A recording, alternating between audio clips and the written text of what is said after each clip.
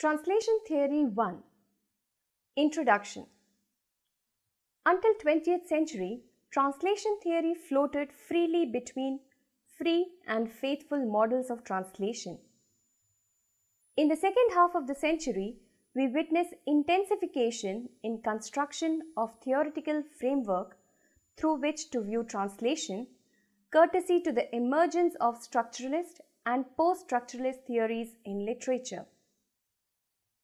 Explicating the possibility of a complete theory of translation, Lawrence Venuti in Translation Studies Reader 1992 quotes Lewis Kelly, who believed that such a theory has three components: specification of function and goal, description and analysis of operations, and critical comment on relationships between goal and operations.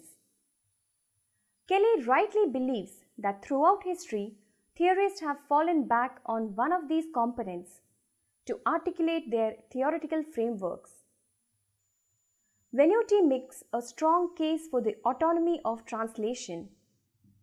By autonomy, he means the features of the translated text that set it apart both from the source text and other texts originally written in target language.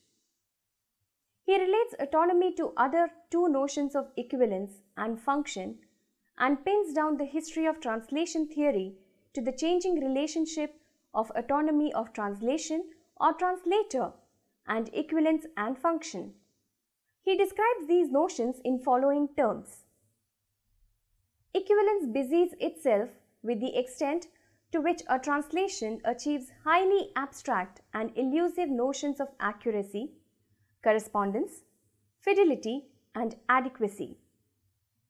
Function measures the diverse effects that translation unleashes, ranging from communication of information and production of response in target culture to accomplishment of social, cultural, economic, and political agendas.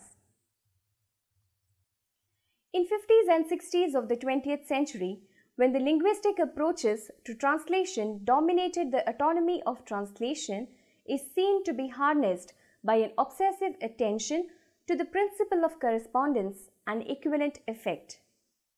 On the other hand, with the cultural turn in translation studies in 70s and 80s, the focus shifted to functionalism and the translation's autonomy began to be viewed in the light of the function fulfilled in target society and culture by it.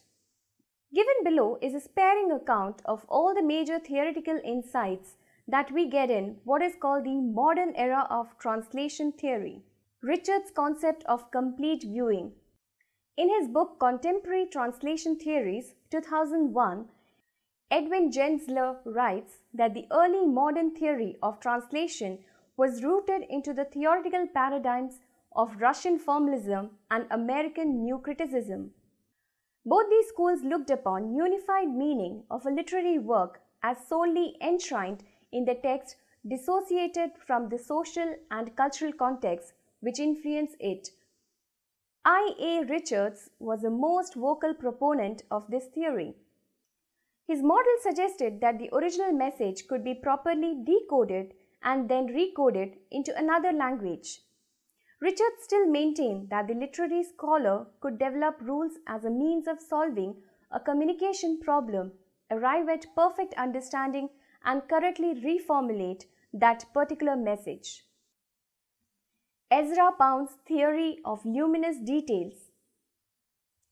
Pound imparted a distinct view to interpretation and translation of text by using the myth of Osiris, whose scattered limbs, when regathered, transformed him both the god of the dead and a source of renewed life. The reunited limbs burst forth into energy. Pound also looks upon translation as a way of recapturing patterned energy of language. He suggests three ways in which this can be accomplished: melopia, or the musical property; phenophia, or the visual property; logophia, or the dance of the intellect among words. Pound doesn't focus on the meaning of a translated text nor on those of isolated words. Instead, he stresses upon the rhythm, diction, movement of words, unconscious association, and reverberation of sounds within words as testifying to the pattern energy of the source text to energize target language. Language studies and translation. With all the theories up to Ezra Pound, translation was distinctively a literary and aesthetic activity. But with the arrival of Noam Chomsky, J.C. Catford, Eugene Nida, translation becomes associated with linguistics and thus gets a scientific base for investigation. To linguists, translation presupposes replacement of textual material at various levels of language. Catford writes, translation is an operation performed on languages, a process of substituting a text in one language for a text in another. Clearly, then any theory of translation must draw upon a theory of language, a general linguistic theory. Theorists like Catford, Nida, Tabor, Pym, and Kohler maintain that translation is predicated upon some kind of equivalence and further came up with typologies of equivalence focusing on the rank, word, phrase, sentence, text, at which equivalence is said to obtain, or on the type of the meaning, denotative, connotative, pragmatic, which was assumed to reside somewhere outside the language and held to be constant in translation. Equivalence was established on the basis of SL and TL words supposedly referring to the same object in the real world, referential or denotative equivalence. SL and TL words triggering similar association in the minds of the native speakers of those languages, connotative equivalence. SL and TL words being used in the same or similar contexts in their respective languages, text normative equivalence. SL and TL words having the same effect on their respective readers, pragmatic or dynamic equivalence.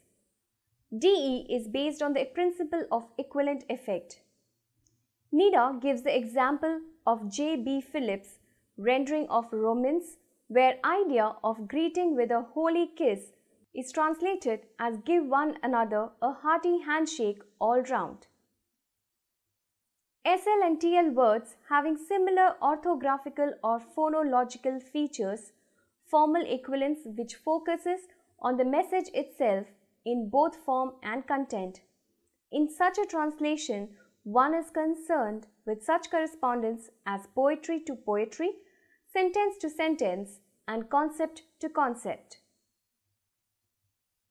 Concept of equivalence, Eugene Nida. Nida and Tabor define translation as the reproduction in a receptor language of the closest natural equivalent of the source language message, first in terms of meaning and second in terms of style. Nida distinguishes between two types of equivalence between two languages.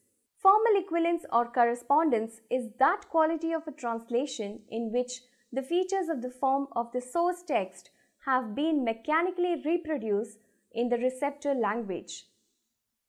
Dynamic equivalence, which is a quality of a translation in which the message of the original text has been so transported into the receptor language that the response of the receptor is essentially like that of original receptors. Linguistic approach to translation fell into disuse primarily because of its inability to address the problem of meaning, which was scarcely structured and in any case unobservable. Moreover, meaning is always derived in certain context and part of it is lost when the context is altered.